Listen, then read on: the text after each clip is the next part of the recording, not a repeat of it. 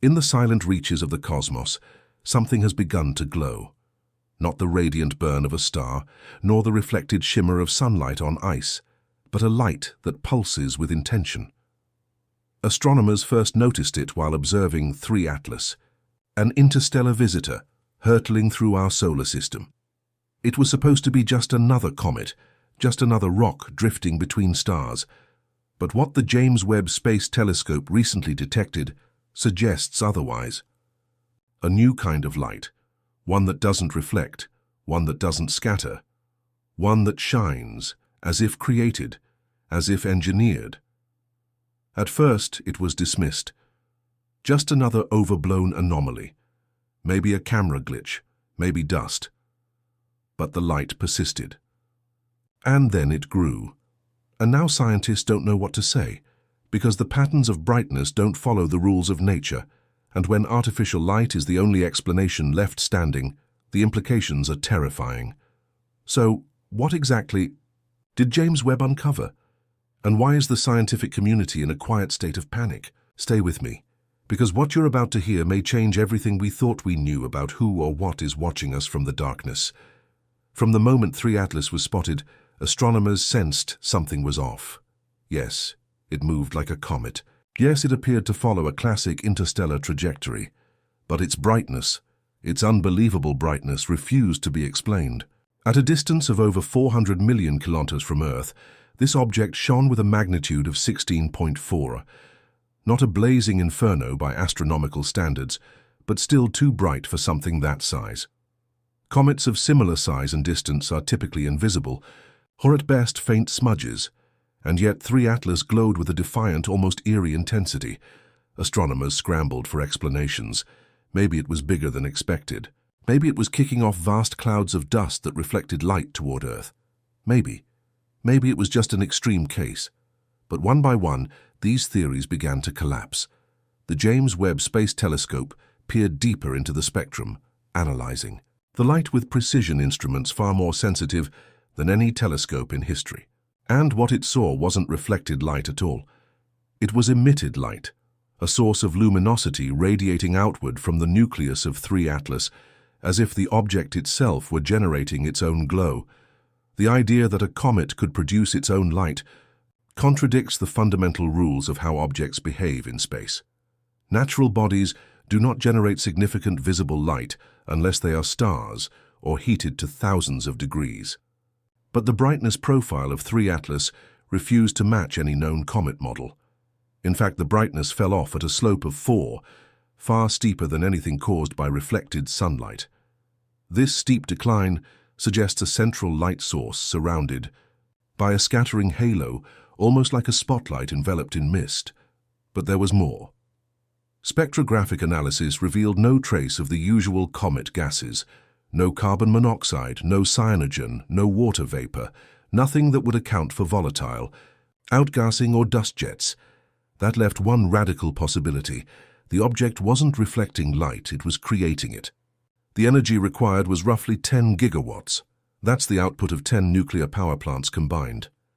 An absurd, almost unthinkable figure, unless this object was something entirely different, something engineered.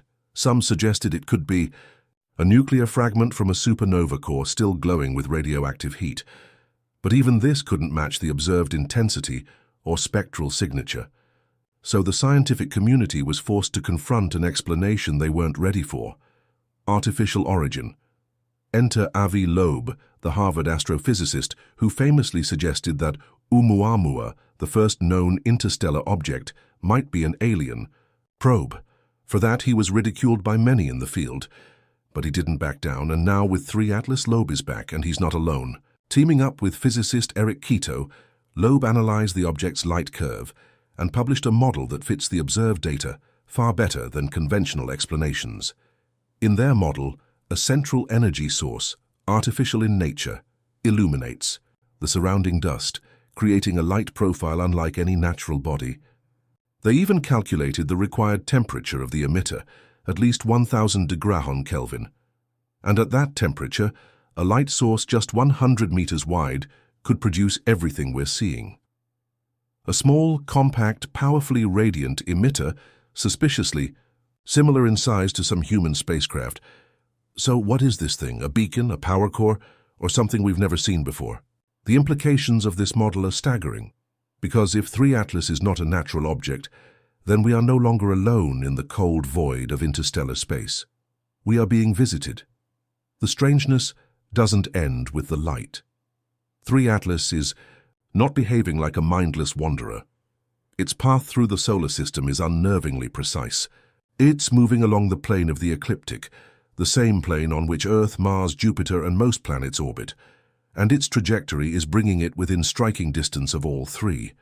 Not randomly, not barely, but within a range so close that, hypothetically, even primitive interplanetary missiles could be launched from it to each of those planets. Even more chilling, during its closest approach, Earth will be on the opposite side of the Sun, effectively blind to direct observation, almost like a cloaked passage designed to evade detection at the most critical moment. Coincidence? Or is this flyby hiding something more sinister? Some theorists have begun to suggest that the surrounding dust cloud might not be natural either, that it could be a swarm of microscopic machines, nanotechnology, gathering interstellar matter for fuel. We've seen similar mysteries before. Astronomers once observed a star lose its dust ring overnight, an event they still can't explain. What if this is the same thing? What if 3 Atlas is harvesting? Weeks after the initial anomaly was registered, the James Webb team expanded their monitoring into non-visible spectrums, infrared, microwave, and most curiously, the radio band. It was here that things took an even darker turn. Hidden behind the artificial glow, there was a signal. Weak, nearly buried in cosmic noise, but consistent. It pulsed in a way that was rhythmic, but not random. A sequence that repeated every 7.2 hours. Not long enough to be a natural rotational delay, not short enough to be interference. But what stunned researchers the most was its frequency range. Precisely, within a narrow band, that Earth-based military and communications satellites reserve for secure transmissions. The odds of that overlap being random are astronomical. This raised an even more chilling theory. What if the light isn't just a byproduct of propulsion or energy? What if it's communication, a language of photons encoded in pulses and frequency, shifts and worse? What if it's not a message to us but a message through us, piggybacking on Earth's own communication structure? Some believe this is a tactic used in espionage. Embed your transmission inside another system and no one notices. Until it's too late. If that's what 3 Atlas is doing, then the image we've been watching may actually be a code we're blindly helping to transmit. Around the same time, an independent research group led by astrophysicist Laura Jen from the University of Tokyo reported something equally alarming. While analyzing time-lapse frames from Webb's ultra-deep field captures, her team noticed that 3 Atlas's light intensity wasn't just fluctuating, it was pulsing in binary. Light, dark, light, dark. Not flickering like a dying star or a spinning object, but in precise intervals, always consistent, always repeating. Over time, a pattern emerged. Every 16 pulses there would be a delay, then 32 pulses, then another delay. What they had was not noise, it was structure. It mirrored known binary codes used in digital language frameworks. Computer scientists began experimenting, plugging the sequences into known data decoders, AI, interpretation models, even running them through ancient language software. The result? A partial match. The sequence bore structural similarities to early Earth-based computing protocols from the 1970s. This shouldn't be possible, but it sparked a terrifying idea that the intelligence behind 3 Atlas might be tailoring its signals to match our primitive digital language.